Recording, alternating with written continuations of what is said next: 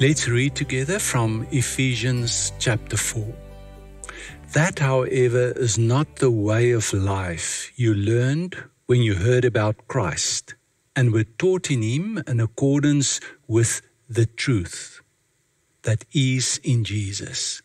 You were taught, with regard to your former way of life, to put off your old self, which is being corrupted by its deceitful desires, and to put on the new self, created to be like God in true righteousness and holiness. Anyone who has been stealing must steal no longer, but must work, doing something useful with their own hands, that they may have something to share with those in need. This is the word of the Lord. Now listen, if you can identify with this story, they meet, something happens. For some of us, it will be instantaneously. For others, it would take some time to become aware of the fact that something has happened in this space. For some of us, it won't happen with somebody, but with something. They fall for each other.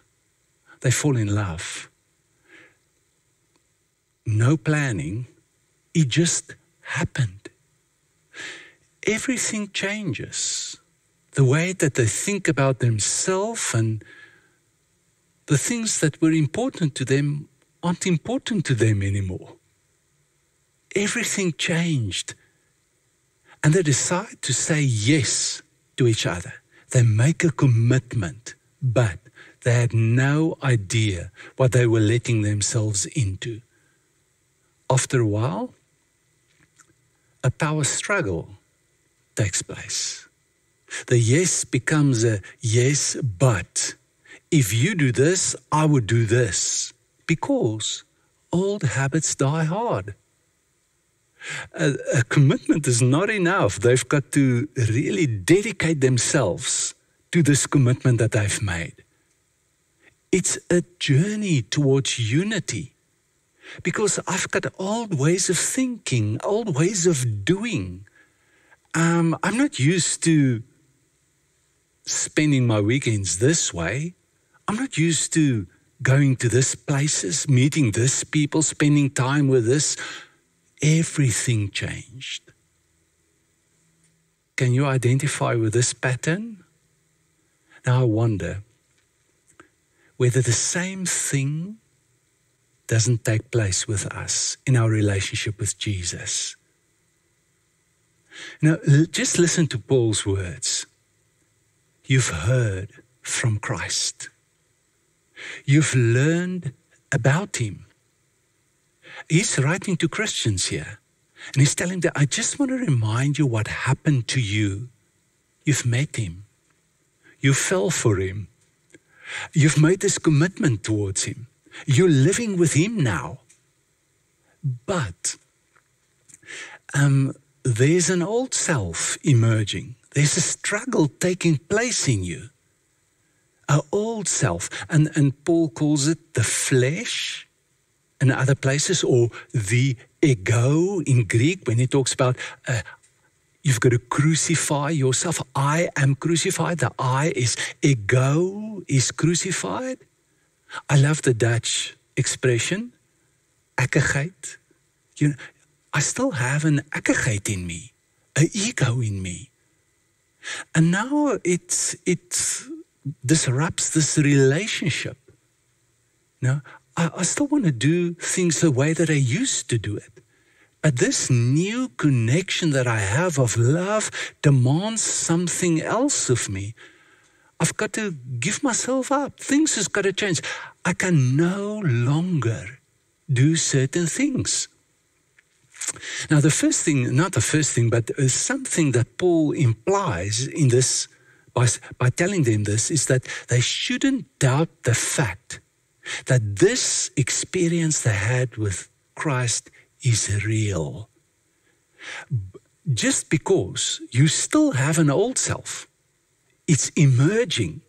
And I don't know why, but for a while, during the honeymoon phase in the relationship, it's as if all your addictions and attachments you've been delivered of them. But after a while, they just creep back into your way of living. Don't doubt the fact that you're a new creature, that you are created in the image of God and the likeness, and you, that's the real you. But the old you has got to go. And the way to do it is not to deny the fact that you have an old self. Some people think that's the way to handle it. No, I don't feel that way. I won't do that. I just ignore. The only thing that you didn't do is to deny it. And it will grow. And the power of everything that you deny will become strong and overtake you. You'll be overwhelmed by those desires. And don't be very shocked when you realize that, but I can do things that I used to do. I can do things that everybody else does. Because Paul's writing to Christians, and I want to talk to you about your lying, the way that you look at truth and handle truth. I want to talk about your foul mouths, your language. I want to talk to you about your sexual practices. I want to talk to you about your anger, your bitterness. There's no splitting in this relationship. You can't say that this is just for me and this has to do with my relationship with God. When you're committed in this relationship, it entails everything of your life. I remember watching a movie, I can't remember the name, of a couple that got to the place in their relationship when they started with a power struggle. And their solution was a U-Pass. Twice or 3 times a year, we'll give each other the permission to go wherever you want to, do whatever you want to, with whomever you want to, and we'll just keep quiet about it. Just to give each other the space to be yourself, to be who you can't be in this relationship. And unfortunately, we can't, not unfortunately, it might sound like a wonderful idea and a wonderful way to live, but it actually harms the relationship in its deepest essence by living that way and doing that. I'm telling you by that way that I can't be myself with you and that you can't help me. You can't do it for me. And of course, in our relationship with Christ, we're invited to become like Him, to integrate our lives, to become one in ourselves and with Him. And today, we looked at Paul's invitation not to steal anymore, but to work and to give. And I've got a little story, something that happened to me that perhaps is a good summary of what we're talking about today. I was attending a class and our lecturer was the dean of the School of Psychology, and he's a committed follower of Christ. Now, I remember him coming into the class and saying, I've got something important to share with you. It happened to me this morning, and I just want to share it with you, if it's okay with you. He said, this morning, I did a gospel contemplation on the parable of the Good Samaritan by Jesus. Now, what he meant by gospel contemplation is praying with your imagination. In a gospel contemplation, it's an old way of praying in the church. You imagine yourself as one of the characters in a story. And first, through active imagination, you think of how others would respond, but with practice, you'll experience passive imagination. It would become like a movie. The characters would, without you thinking of what they must say or would say or might say, will start speaking to you. And he said, this morning, I was the robber in the story. But I want to tell you, I am the robber. I am the thief. And he said, I realized that the Levite and the priest in the story are also robbers, because they robbed the guy that were in need of help by not helping him. They didn't do anything bad in a sense, but they didn't do the good that they should have done, and in that way they did something bad. And when he said it, I couldn't help but to think of Ephesians 4:28 that we're sitting with at the moment. That's Paul says, just by not stealing doesn't mean that you're not a thief. You are only a thief that are not in practice at the moment, but you are a thief. You're only not a thief if you start working and get something and start sharing it with people that are in need. Only then are you not a thief. And he said, I realized I robbed myself. I withheld things from myself that I should have given to myself. I've robbed my family, my wife, my daughter. I've robbed other people. I built a house and I made use of the cheapest labor possible. And I didn't pay people with what I was supposed to pay them. I'm living in a house that's not my own. And I don't look after this house as if it is my own. I'm robbing somebody. And he went on. And then he said, and he closed, I ask for the grace to become a compassionate person, to have a compassionate heart, to be aware of the needs around me, and not to become blind or to turn my head away from what's happening around me. Look it in the face. And then I want to give, and I ask God for the discernment to spend my energy wisely and to give to the people and to the needs of people that I should. And he closed off. And that's what our life with Christ is all about. It's becoming aware of the no longer in our lives. And you would be amazed if you read the things that Paul talks about. It's about everything in our lives that would eventually be turned around, be made new. Things that you couldn't have imagined about.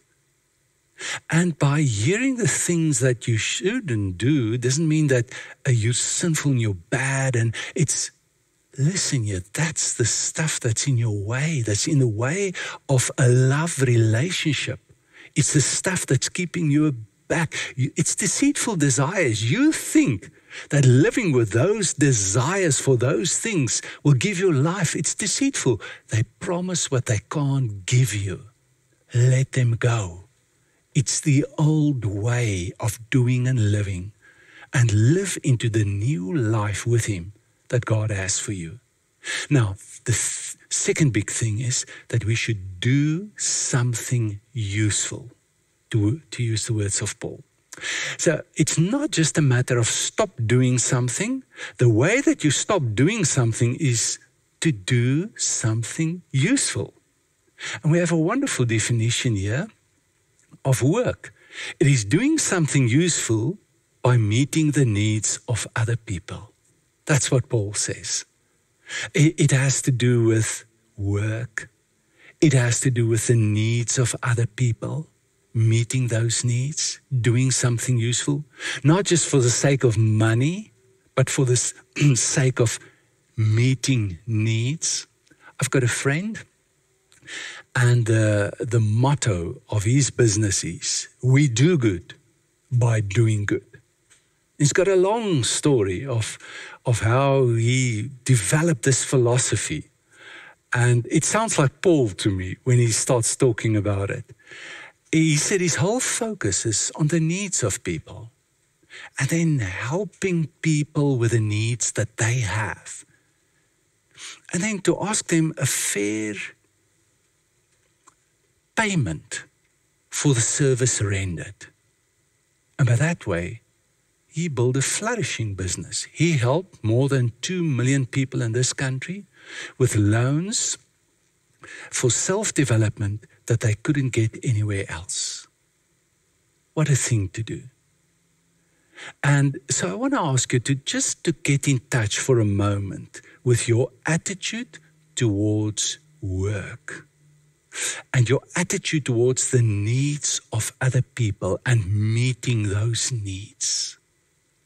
Is it something positive? Is it exciting? Does it give you energy? Or does it take energy away? I've discovered that so many of us has a negative attitude towards work. In fact, people think of heaven as a place where we won't work anymore. And of course, it's built an idea that Adam and Eve sinned, and because of their sin, God punished them and said, from now on, you've got to work. And when we die, we will enter eternal rest. No more work. But we miss something big, that God actually worked, and God does not change. He worked before the fall. He's still working today. He's busy doing a lot of things, and he also rests. And it's a rhythm with which God lives that he's inviting us to join him in. If you think of retirement as a time of rest, a third of my life, I'm going to just have a holiday. That's why I've worked so hard. You'll run into a deep depression. Just talk to the people that try to do it and think this way. What happened to them? You've got to have a bigger purpose. You've got to be useful. Doing something useful. You've got to keep on working until you die. Of course, what you do and how you do what will change with a certain phases of your life. But it is so important to keep on working. And now what Paul's also saying is not that that's the only thing that we should do. We should just work. Of course, it's a way that a lot of us live today. We offer everything that we have on the altar of our works, ourselves, our families. Our work becomes the place where we find our identity, where our values are shaped, In other words, the way that we feel about ourselves, the things that we value in life. And of course, it can become a major addiction in our lives. And it's unfortunately addiction that people will applaud you for. But it would rob you of yourself and others, of true life. Your life will eventually be ruined through any major addiction. So it's important, but it's not all important. It's not the only thing that's important. The why is very important, to share with those in need. Paul says, the one translation says that we should never forget the poor. Never forget. We should remember them. And that doesn't really mean in the biblical sense just to think for a moment about them, to remember them, but it should be part of our awareness, our consciousness, the needs of other people. We should see the needs, and we should always be aware of the needs of other people. If you start thinking and wondering, now who is the poor? You might be on the road to rationalization. Poor people when you see them and when you meet them. And of course, it's a big challenge here. Because we feel, and I think a lot of us, especially in the middle class, we feel that I don't give enough for my family. And that's my first responsibility. And of course it is your first responsibility, your family. But Paul also asked these Christians, and not all of them were rich, that they should give to the work of the Lord and they should give to the poor proportionally. out of what you have. It doesn't matter how much you get. It's what you do with what you get. Out of what you get, give something to the poor. And what should we give? And in the parable of the Samaritan, we could see that guy, the Samaritan, gave medical assistance, gave transport, housing. He connected him in a socially supportive environment. He contributed financially. And of course, this is the stuff that the church should also be involved in helping the poor. I want to close with a story. I once met somebody, I had to do with somebody that didn't share my belief in God. In fact, he does not believe in a God. He described himself as spiritual, but not religious at all. But I was taken by his gratitude. He didn't try to be very thankful and to show his thanks, but it was just dripping out of him. And then for his respect for other people. And then he did something strange when we went to eat. He said, guys, before we eat, can I just remind you where this food comes from? And he talked about nature and our connection with nature and all the people that were involved in the processing and the transportation and everything, that we can have this food. And then again, he was just so thankful to the people and to nature, to Mother Earth, he said. And then he did something strange. He said, and I want to use this food to give me energy, to sustain my life. And I want to make a promise to you guys that I want to be as compassionate as I can be with the power and the strength that I get to make this world a better place. And at that moment, I thought of this parable that Jesus spoke about. And I couldn't help but to think, perhaps I'm more like the priest than I am like the Samaritan.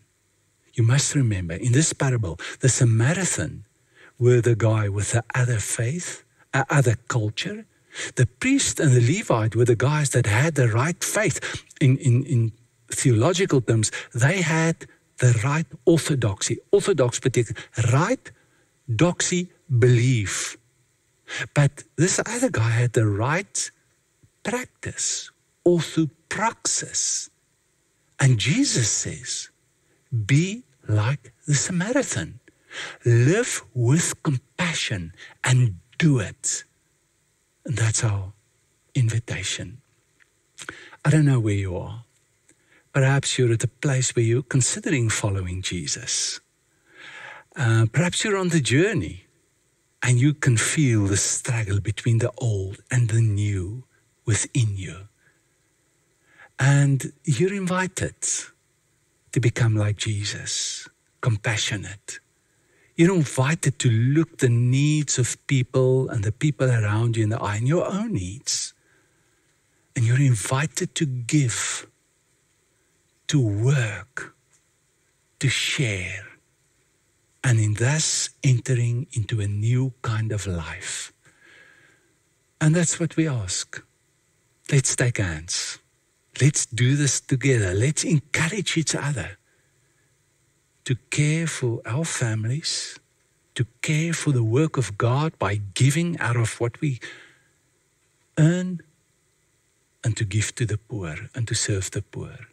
Let's pray together. Father, we thank you for the kind of life that you inviting us to. Thank you for the new self that we have received. Help us to get in contact. Help us in this journey towards our true self, to put on this new man, this new self. Give us the power. Help us to renew our minds, to see the wonderful life that we can have, the free, joyous, compassionate life with you. In Jesus' name, amen. Receive the grace of God. the love of the Lord Jesus Christ, the grace of the Father, and the fellowship of the Spirit be with you. Amen.